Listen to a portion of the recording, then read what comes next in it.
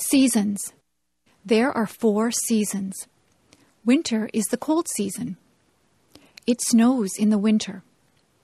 The winds blow and ice forms on the water. We play hockey on the ice. We play in the snow. After winter is the spring. That is when it begins to get warmer. Trees get buds on them. Flowers start to bloom. It rains a lot in the spring. Spring is followed by the summer. It can get very hot in the summertime. The sun shines brightly. We go swimming in the summer. We spend a lot of time outdoors. Many people go on vacations in the summer. We get a summer vacation from school. Summer is followed by the fall or autumn.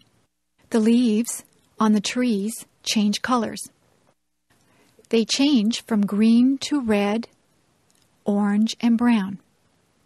The leaves fall off the trees. The weather gets cooler. The days get shorter. We go back to school in the fall. Then winter comes again. The seasons follow one after each other.